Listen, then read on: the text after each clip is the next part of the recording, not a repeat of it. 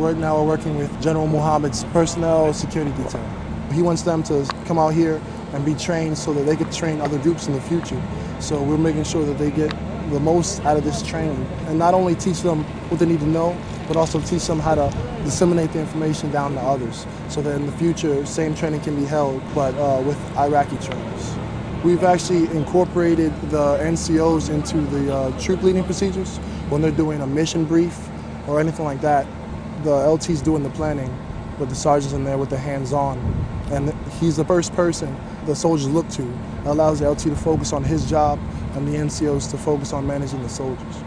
I think the NCOs like it a lot. It puts a lot more responsibility and work on their shoulders, but also a sense of pride, and it kind of uplifts the rank a little bit more. I'm Sergeant Kamowa Reynolds. I'm from Allentown, Pennsylvania, and this is my part in Operation New Dawn.